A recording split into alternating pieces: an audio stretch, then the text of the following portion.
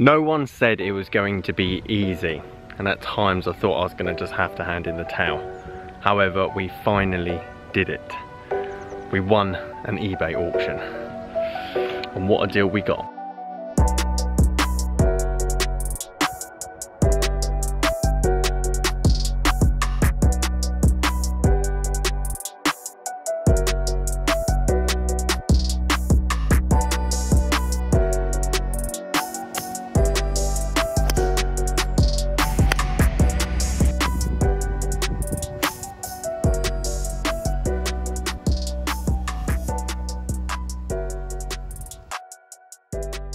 Guys, how you doing? Welcome back to a brand new video. It's Simon down here at Sandford Springs Golf Club, Callaway Razor Muscleback irons.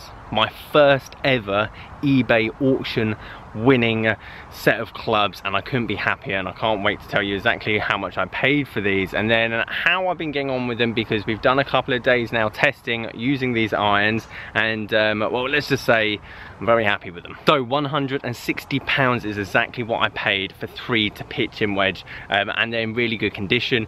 The grips are pretty much brand new. I even bought 2 new grips to then match up the set. I'll show you the 3 and 4 iron didn't come with similar grips, so I thought, you know what, I'll go on Amazon, I'll buy 2 grips, I'll put them on. I had a bit of mare this morning. We'll show you the footage. Basically, moral of the story, don't use cheap double-sided tape, and that's exactly what I did, and I got one of the grips stuck on the 3 iron, so I had to pull it off, and then I went up to the range. Lower Hennick does a lot of re-grips, and I went and did it myself with proper double-sided tape, and I've put both of them on. That is why now the Muppet, that is me, now has a tall velvet on the 3 iron, and then all the other grips are now matching. But also I did find with the 3 iron, which I didn't really realise when I bought them, it hasn't got a KBS Tour sticker on it, just like this one has, and the stepping profile in the shaft is actually quite different to this, so I've got a feeling that 3 iron has been reshafted at a later date, so I don't think I could sell it with a set anyway. Not that it kind of hides my absolute mare that I had in the morning, and as you can tell, I would have been quite stressed. But the irons themselves are in great condition. The 9 iron itself has been worn. Now these have obviously been used at a grass range, because you can see the wear marks on the 9 iron and a few of the other clubs up and down, but overall condition wise very good. I've obviously been putting them to the test. I've been playing around Sonning with my mate the other evening. Sonning Golf Club is in exceptional condition, and they've got fairway irrigation. The place is just pristine. I'll show you some of the shots now, but these are bladed irons. These are not forgiving. These are very much like the Mura irons, and when you hit one out the middle it feels like butter, but it lets you know when you've hit a bad shot and a bad swing, and I'm going to show you quite a few bad shots as well as good shots around Sonning. And you don't normally think about Callaway when it comes to blades. For whatever reason, I just don't think you do. You think about distance, you think about power, you think about forgiveness, offset. Blades, for me personally, I'm thinking about Mizuno, I'm thinking about Strixon, I'm thinking about Titleist, especially when you're thinking about old school clubs. But this Razor wasn't even on my radar. I didn't even realise this was an actual club when it did come out, but it's very much on my radar now. And as I say, 160 for a full set of clubs. Obviously I've re-gripped 2 of the clubs. They did cost me £7 for the grips, and I'm a big fan of these lambkins. They are really nice, but overall in terms of performance wise, these are true lofts. They're not going to give you massive amount of distance, and they are very clean. But even the shots I was hitting with the pitching wedge, it just feels like a pitching wedge, like most Vokeys or most like gap wedges, whatever you want to call them. I could hit a nice 40-yard pitch shot and it's going to stop on a dime. I'll show you a few of the shots that I hit around Sonning with it, as well as flighting. These irons were beautiful. The best shot of the day was on one of the last holes that I filmed. I had a 6 iron. It's like 170 or maybe 168 into the wind. I said I was going to hit this punch shot and it never left the flag, and that is why you buy blades. For that one shot of the entire round that you call either left to right or right to left, high low, low spinning, high spinning, whatever it is, and you execute it, you feel like one of the best golfers to ever live. Now obviously you realise on the next hole when you dunch thin and everything else that you are not one of the best golfers to ever live, but they do give you that brief glimpse of just amazing control over the golf ball when you do execute those shots. Now this set does come with a 3-iron. As I said at the start of the video, I don't know what shaft it came in, but I imagine it's a stiff leg shaft, and I hit some outrageous shots with this 3-iron. There's a short par 4 around Sonning. I can't remember what hole it was. It's about 270, something like that. Wind was helping, and I flighted this 3-iron, bearing in mind I slapped it on the 2 previous holes so well it went out the back. And that's when it comes down to a 3-iron, this thing looks like a knife. It doesn't look forgiving, but when you hit a good one, it really doesn't matter what is behind it. As long as it's out the middle, that ball speed is going to get transferred from that club head. And again, as I said with that 6-iron, and you hit a punch shot, when you hit a bladed iron and the shot is executed well, there is no better feeling. And no, I would not put that 3-iron in the bag.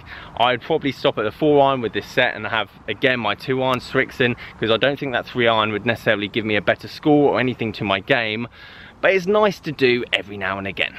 And I'll give you a sneak peek of exactly what you will be seeing over the next coming days. We did a bit of a challenge video. We built 2 bags out of second-hand clubs, and we went out and played some golf. Very similar to a format that we're all familiar with on YouTube, and basically it's the Tesco value version of that.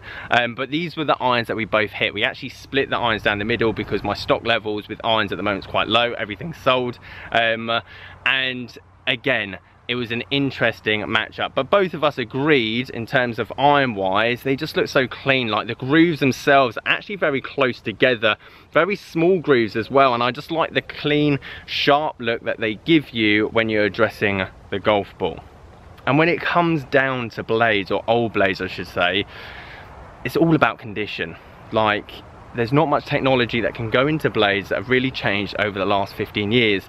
As long as the condition's good, and it's got a shaft that's going to be quite similar to your swing speed, and the faces aren't turned up too much, I can't really see how you're going to see much difference of flushing 15-year-old blade now to a blade that's coming out this year.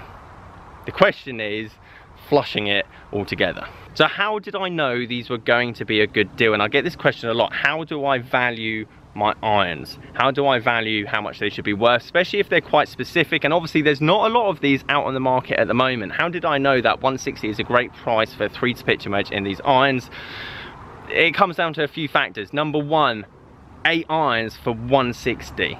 I mean, that's £20 a club. In the condition that they are, like, you can't go wrong. The grips are also in fantastic condition. Like, the grips are worth £7 each times 8. And the shaft, label, sticker, everything else, you have confidence in knowing that you're not going to lose money on a purchase like this. I think the most times I sell clubs in terms of irons and drivers, there is a flat line when it comes to golf. A set of irons between £100 and £200 is always going to sell, because you can play golf with them.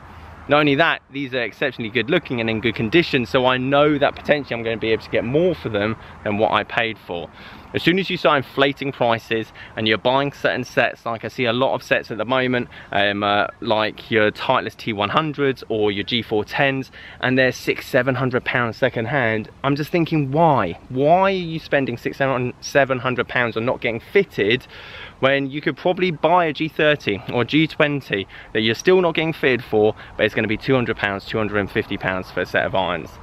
£100 for a driver, £200 for a set of irons. They're kind of my max purchases for anything, whether it's Callaway, Titleist, Ping, because it still holds a value. You have a driver head, you have a set of irons, you can play golf with them, and hopefully they're somewhat suited to your swing. So guys, there you have it.